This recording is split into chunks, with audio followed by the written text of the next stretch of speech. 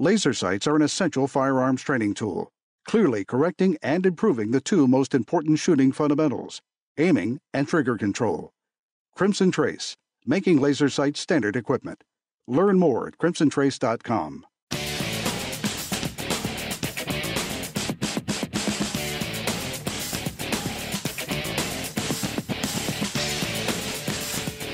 This is Tom Gresham's Gun Talk, now available on iTunes and other podcast clients, and on the free Gun Dealio smartphone app for iPhone and Android. Feel free to call Tom now at 1-TOM-TALK-GUN or 866-825-5486, or email Tom at guntalk.com. Now, once again, here's Tom.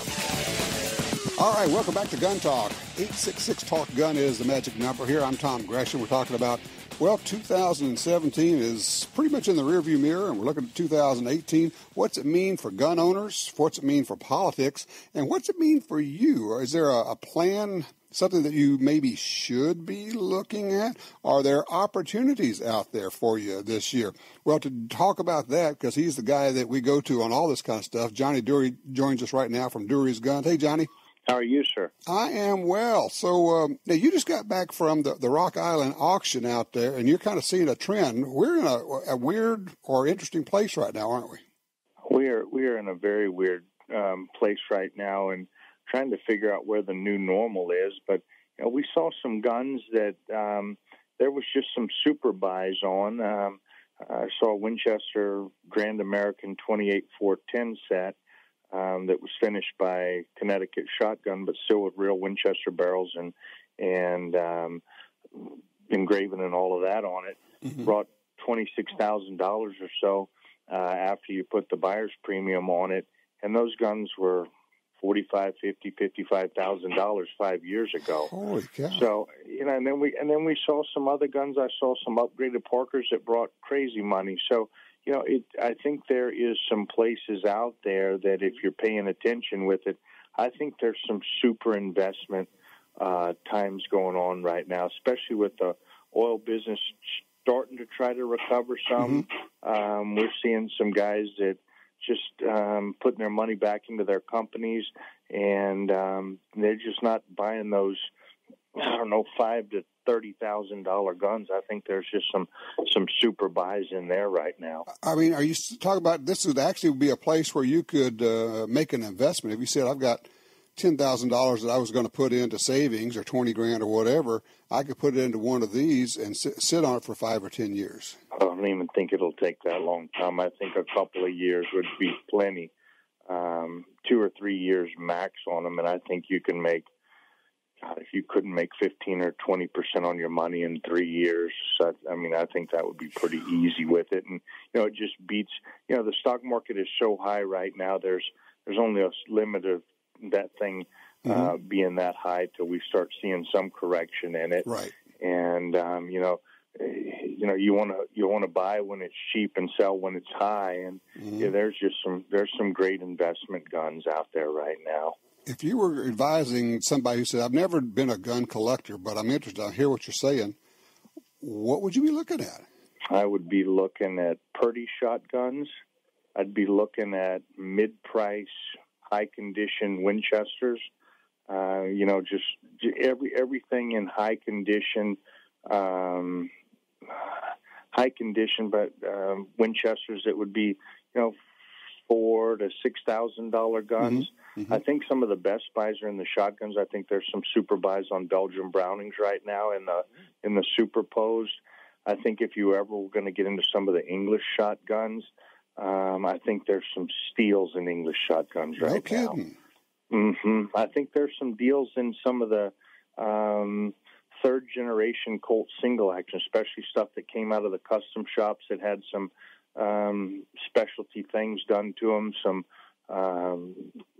some pearl grips, ivory grips, some of those different guns that they came with factory like that are documented where you could still deal with the ivory with it.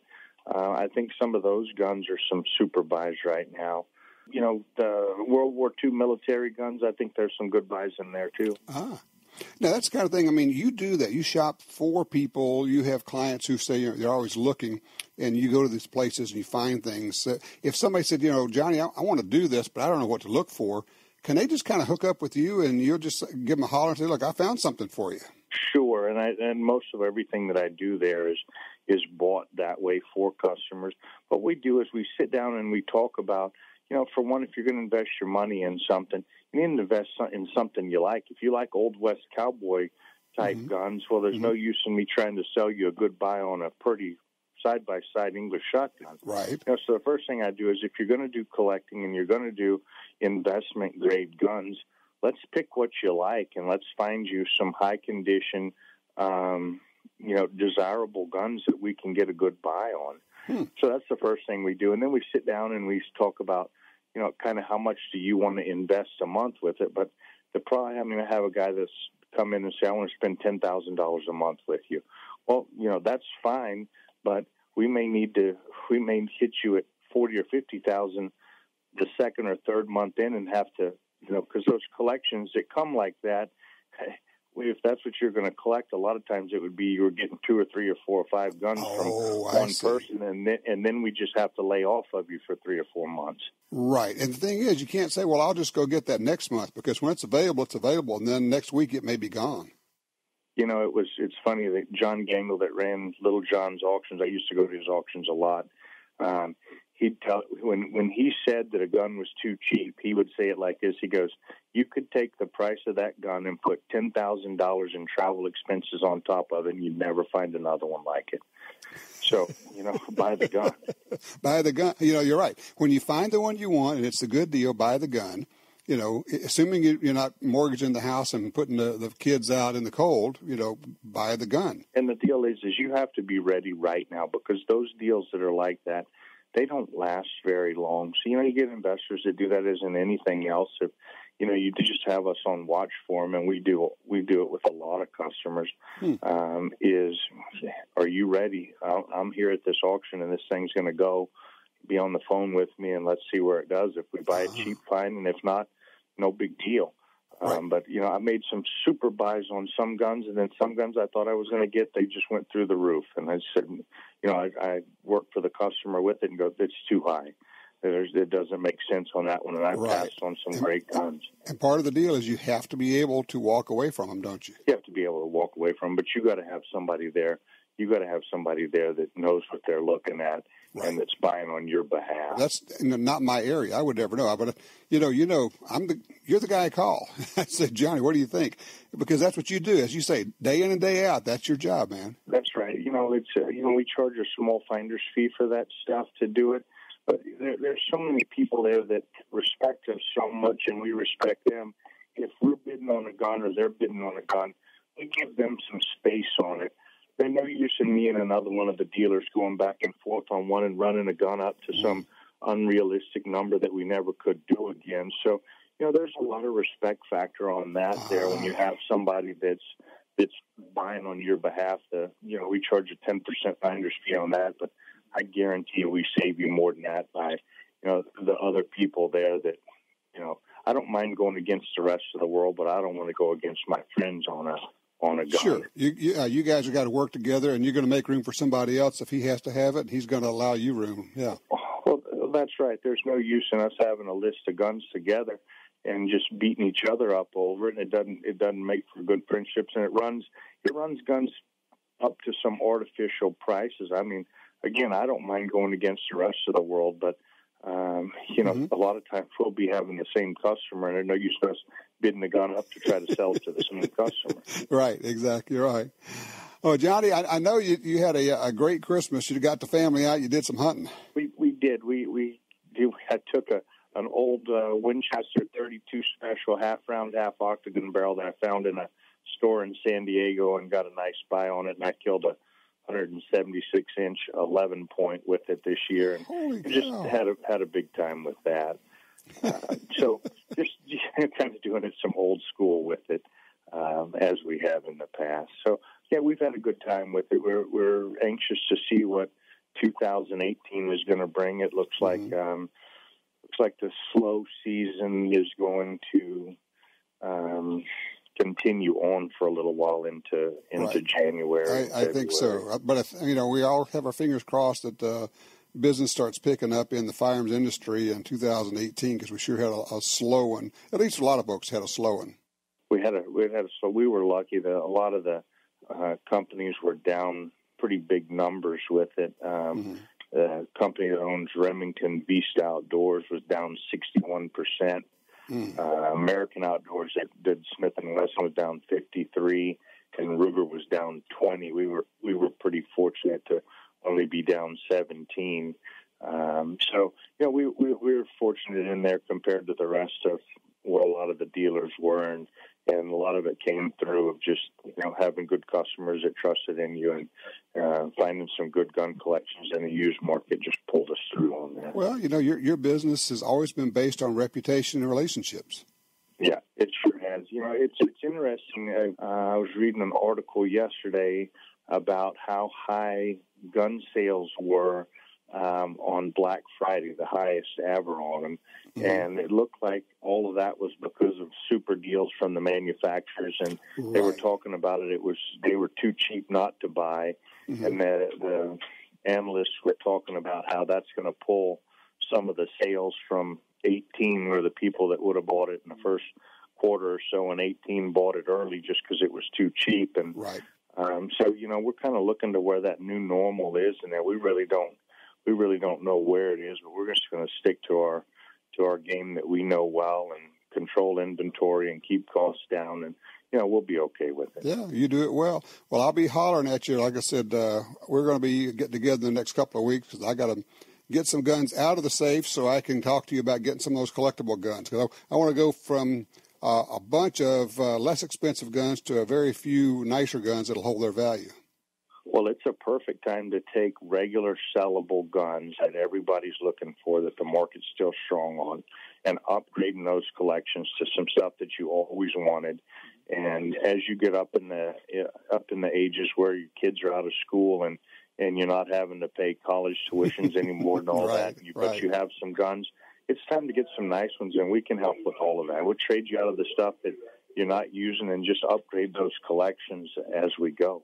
Sounds good, Johnny. Look, best to you and the whole family for 2018. Have a safe New Year's. Thank you so much, Tom. I appreciate you. All right, you take care. Johnny Dury from Dury's Guns at DurysGuns.com. We'll be back in just a minute with more gun talk. It's America's favorite .22 rifle. No matter how, where, or what you like to shoot, there's a Ruger 1022 for you. From the carbine to the incredible takedown models, the tactical and target versions, all Ruger 1022 models have the legendary action and detachable 10-round rotary magazine. Whether you're hunting squirrels or tin cans, there's a lifetime of fun in every Ruger 1022 rifle. See them all at Ruger.com. That's Ruger.com. For 36 years, the U.S. Sportsmen's Alliance has been fighting to protect hunting, fishing, and trapping for sportsmen from coast to coast. Today, we are under constant attack from extremist animal rights groups who want to end your ability to hunt in the U.S. Join us to protect our sporting heritage and our way of life outdoors. To join or for more information on how you can help, go to ussportsman.org. That's ussportsman.org. You got your carry permit, and that's good. But you know you could use more training. Get the DVDs, which have what you need. Springfield Armory presents Concealed Carry 1 and Concealed Carry 2 with Bata Group. Learn specific concealed carry skills from Top Gun fighting trainers. Get trained. Be prepared. This really is life and death. ShopGunTalk.com. That's ShopGunTalk.com. Now you can own a brand new revolver with roots in the 1800s. The astounding North American Arms Ranger 2. A break-action, 5-shot, 22 Magnum mini revolver. Inspired by the Schofield Smith & Wesson of the 1870s, this 7-ounce Magnum revolver is fun to shoot and easy to carry every day. Historic style, high-tech, pocket precision. Check out the new Top Break Ranger 2 at NorthAmericanArms.com. NorthAmericanArms.com.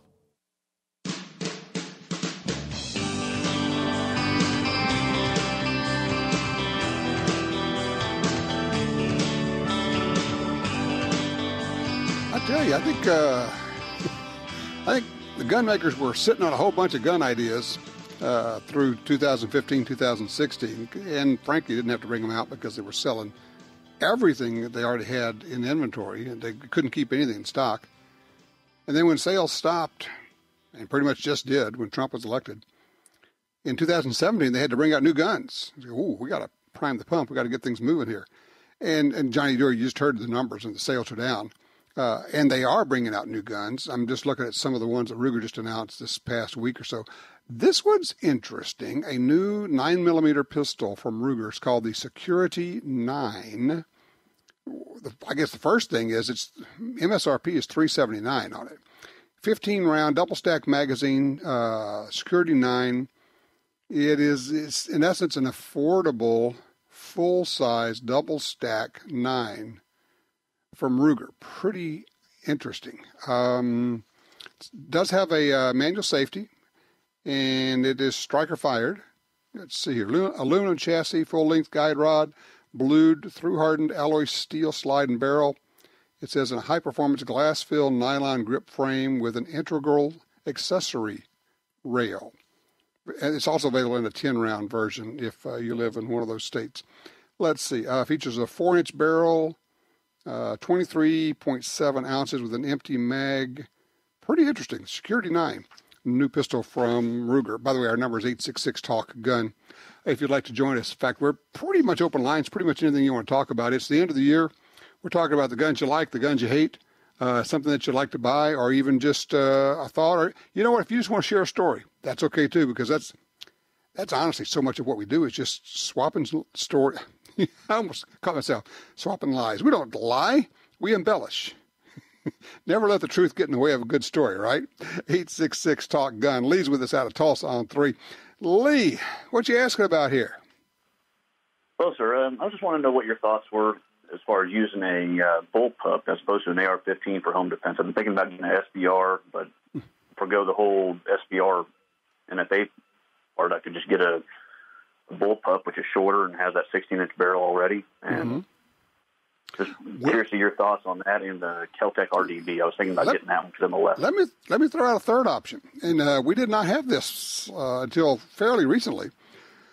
And I see where you're going. Something that's short, maneuverable. I get all of that. First of all, let me back up. What do you own now? Do you have either a bullpup or an AR? I've got a Keltec. A Colt AR-15 and an LWRC AR-15 right now. Okay, so you've got a couple of ARs. Do they have 16-inch barrels? Yes, sir. What you're going to find is if you put one of those to your shoulder, the barrel is not going to stick out more than about 2 inches further than if you held a handgun out in two hands on two-handed grip. So you're really not giving up much in shooting that way. So right off the bat, you've got a pretty good option. But let me throw out this thought. Since you already have ARs and you're familiar with the AR platform, you know how to run it, an AR pistol with the shoulder, it's not a shoulder brace, it's an arm brace that wink, wink, wink, you're not supposed to put to your cheek, but everybody does. Now you don't have NFA. Now you got a 9 or 10-inch barrel. You can stick a can on there should you choose to. And that's what I was really looking to do, is put a can on it. See, I'm thinking you go with one of these pistol ARs, probably even in 300 blackout, and put a can on it. And you know what I would do? I would stick a small red dot on it, and I would also stick a laser on it. And now I'm not terribly worried about the whole putting it up to the shoulder deal, because for what we're doing inside of a house for home defense, that actually becomes a really interesting proposition. Okay. Okay, I mean, I'm just thinking now. I've shot the bullpups, and they're fun and all of that, but since you're already conversant with the AR language, you know how to run it. Right. I would be leaning toward that. Now you're getting everything you would be looking for in an SBR without the federal regulations and all that. So, I think that's the way to go. All right? Okay. Appreciate it, Lee. Thanks for the call. You bet. Matthew is on 2 out of Metairie, Louisiana. Matthew, what's on your mind? Oh, well, Happy New Year. And I was listening to the show on the TuneIn app, and the station that y'all were streaming from decided that I needed to listen to a hockey game. And I don't want to listen to a hockey game. I want to listen to Tom. Well, we're working on that. I was wondering, have you thought about going and doing YouTube Live? Yes. In fact, strange that you would ask this. We have spent the last 2 weeks working on live video. We just invested a freaking ton of money in live video production equipment and streaming platforms. And within a week or two, we're going to start doing a lot of live video, which would also allow us to do live audio. Working on that. We're working the bugs out and getting it all figured out, but we are going to be, and I guess I can go ahead and just tell everybody now, at SHOT Show, we're going to be doing several times a day live video feeds from SHOT Show. And, with reports of what's going on there. We're going to have a morning show and an evening show of what happened during the day. We're going to have reports through the day with people coming in and showing us their new stuff. Live. This will be live. You can actually make comments. You can ask questions of people who are on there, and we will answer them with live video. And this will be on Facebook and on YouTube as well. So it's pretty interesting where this is all going. The whole live video production. You basically become a network in and of itself. And so you're right on the money, Matthew. That's where we're headed. And as they keep telling me I need to be doing the radio show with live video, and I'm going, no. Then I actually have to, put on a decent shirt, because radio is perfect for my wardrobe, man. I got to tell you. Well, you don't have to have a Yeah, we do. Yeah, we're going to have to do that. Get out of this old grody sweatshirt. I appreciate it. Thanks for the thought and for allowing me to make that announcement. Yes, you absolutely want to go sign up and like our Facebook page. You'll get the announcements, because we're going to be doing a bunch of live video with the latest reports from the SHOT Show. And Facebook and our YouTube channel are going to be the best way to go. So you can see all of our videos there right now. Go to YouTube and Facebook. Look for Gun Talk Media. 866-TALK-GUN. We're open lines. Join us.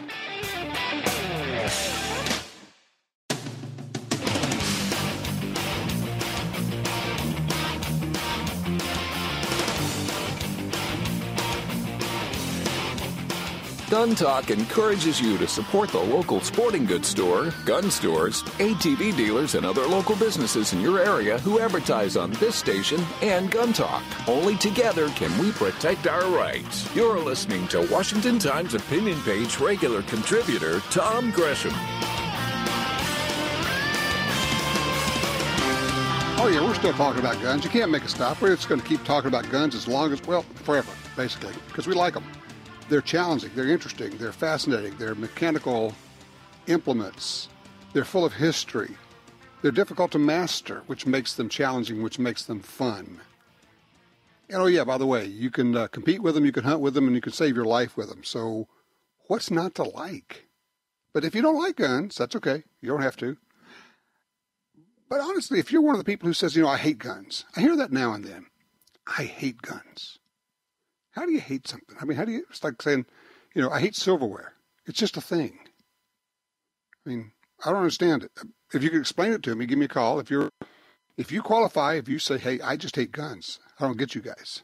Hey, give me a call. I'll move you to the front of the line.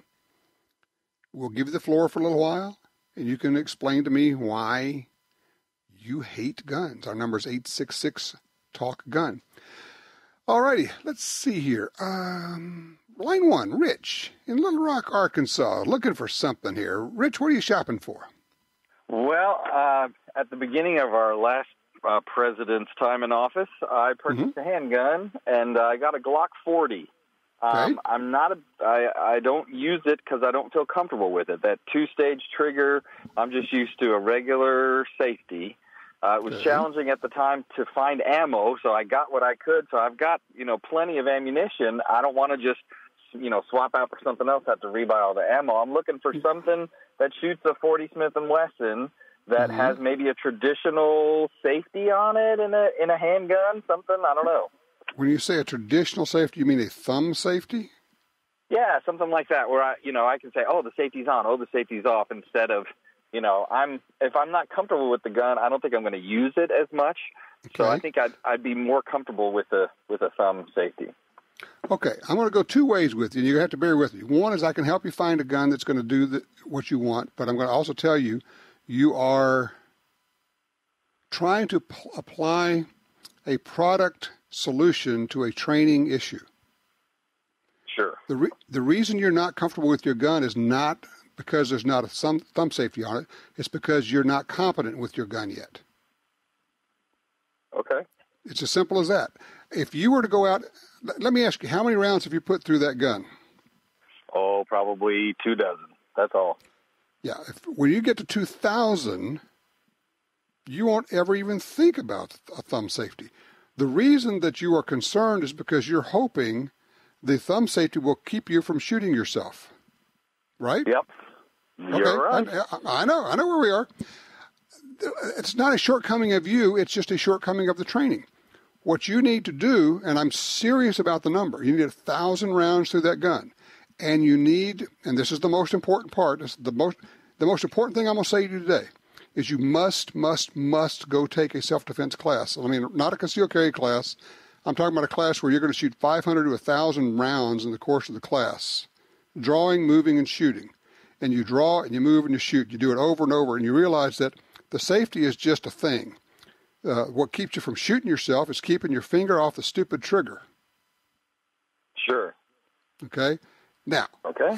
That's the most important thing, because the Glock's a very nice pistol. However, if you said, that's all great, Tom, but I still want a thumb safety. Cool, all right, fine. They make them. There are a number of options out there. One I think you might want to take a look at. First of all, do you like the feel of the Glock in your hand? I do. I like it a lot, and I like the, almost indestructibility of it. I can drop it in the dirt and run it around, and, it's not going to have a problem most of the time. Yeah, there's a reason we call it combat Tupperware, Sure. Take a look at Smith & Wesson's M&P 2.0. They've got a brand new one called the M2.0.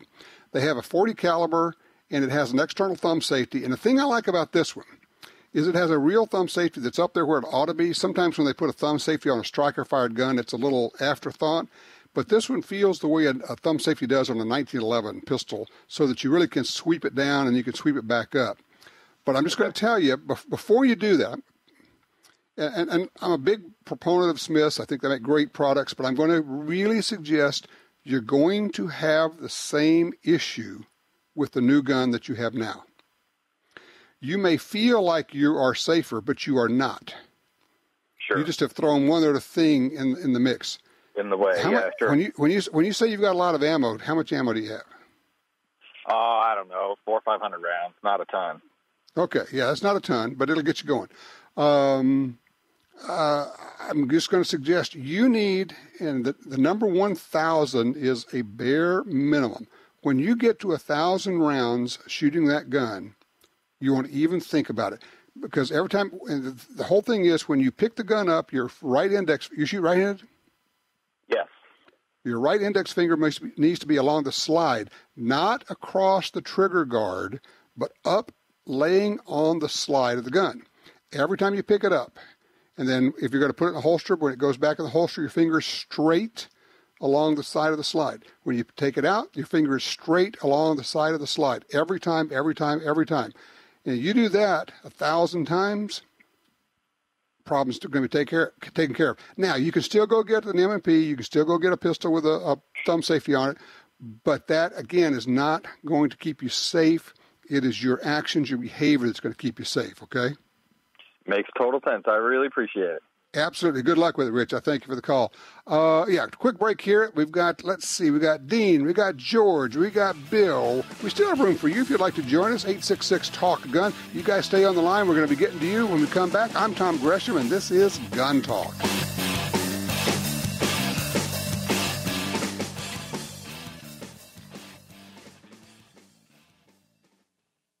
for legendary Mossberg reliability in a compact package without the requirement of NFA paperwork. Look for the Mossberg 590 Shockwave, now available in both 12 and 20 gauge. These pump-action firearms feature a 14-inch barrel, a bird's head pistol grip, and a length just over 26 inches. Check out the Shockwaves at Mossberg.com. Mossberg.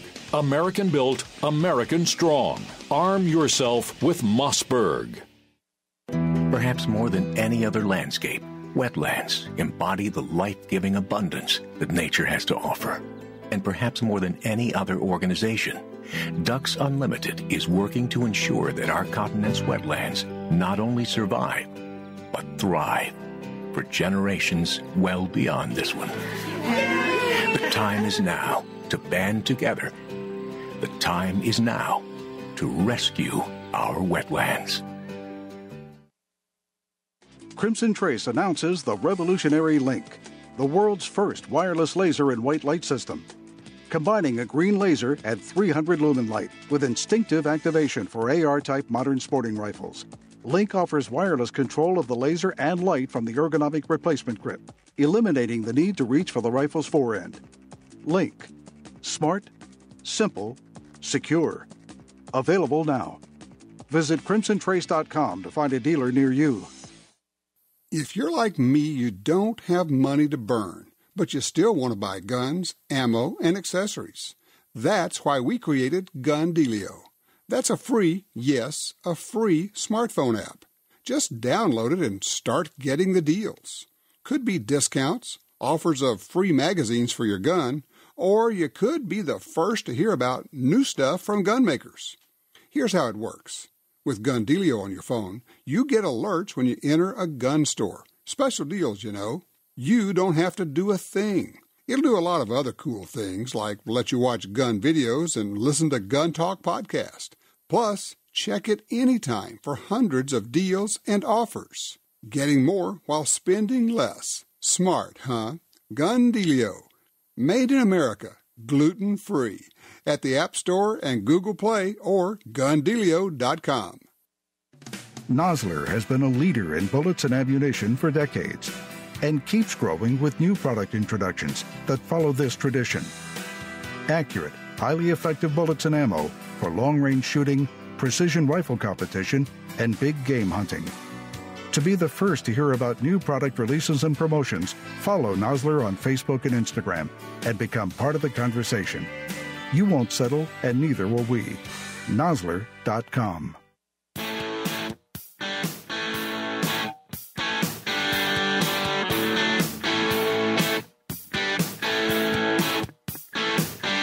All right, 866 Talk Guns get you in here. Let's see. Home invasion suspect wearing only underwear. I'm not making this up. Out of Cypress, Texas. A home invasion suspect wearing only underwear was shot and killed after sneaking into a pastor's home in Cypress, Texas. The suspect entered the home around, it's about early in the morning, and attacked the pastor and his wife. As the intruder went room to room looking for other would-be victims, he came upon an extended family member who was armed. Family member shot and killed the intruder, saving others in the home from coming under attack. And then there's this. I'm talking about all of these self-defense gun uses throughout the year in 2017. An armed neighbor in Ada, Oklahoma came to the rescue of 3 children who were being drowned by their father. Cash Freeman was alerted to the situation when a terrified 12-year-old ran to his house to say the estranged father had taken the children from the mother and was trying to drown them. Gives me chills. Freeman arrived to find the father holding 3-month-old twins, babies, underwater. Freeman shot the father twice, killing him and saving the children. People want to know, why do you carry that? Not trying to be the savior of the world. But if I see somebody drowning 2 3-month-old babies, yeah, I'm going to shoot that SOB. We'll work out the details later. Dean is in Frisco, Texas, on line 4. Dean, what are you looking for here? Yep. Let's go to Bill on line 2. He's in Georgia. Hey, Bill. Hi, how you doing? I'm great. All right. Turn off your radio if you would, please. That's going to mess you up for sure. Oh, radio is off. All right, great. I'm on my cell phone. Okay, go ahead. Okay. I'm calling, my basic question is, I'm a paraplegic in a wheelchair, and I am looking for a good way to carry. I've seen a lot of things where people are attaching holsters to their wheelchairs, and I don't want to do that because my feeling is if somebody's going to mug me, first thing they're going to do is dump me out of my chair. Absolutely. You are right to be thinking about this. We've worked with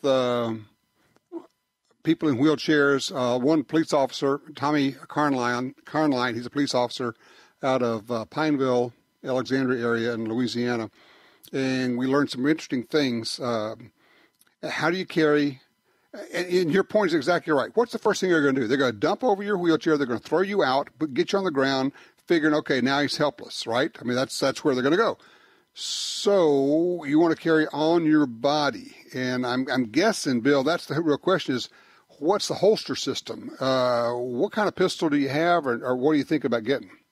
Well, I have a Smith & Wesson Airweight 38.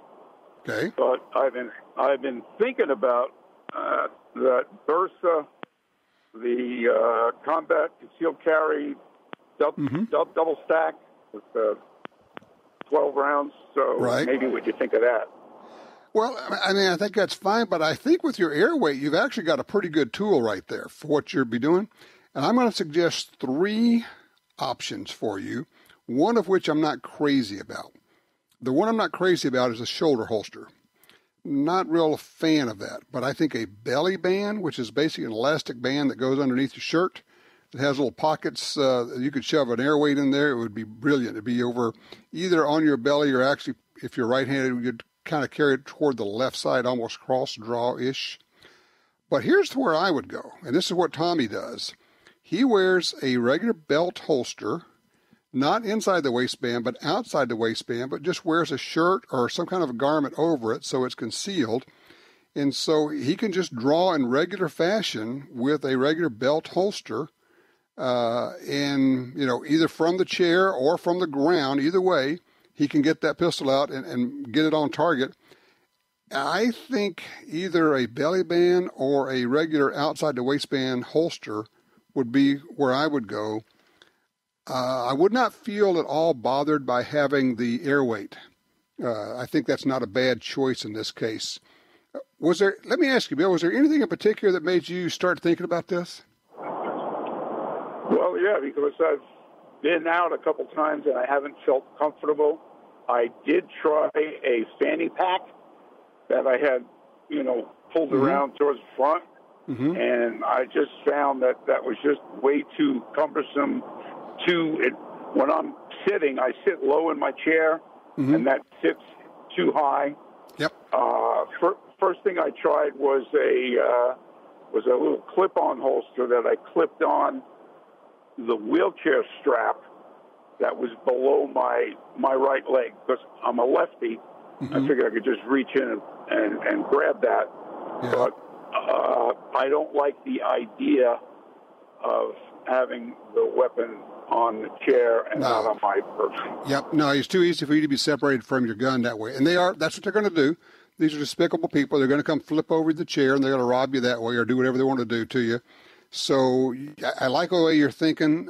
Just kind of work it out, but take a look at a belly band option, and then take a look at just a regular belt holster outside the waistband, and just keep a shirt or a vest or something hanging out over it, and that'll conceal it, and you're good to go. That way, if you can draw from the wheelchair, but if you get thrown out, you can still be on the ground. You can do ground fighting, and you can do it that way. And the other thing is practice it. Get with an instructor who will work with you. Get on the ground and try it that way, because you need to know how to maneuver around using your upper body to get that gun out. Good on you for taking responsibility for your own safety. 866-TALK-GUN. I'm Tom Gresham, and this is Gun Talk.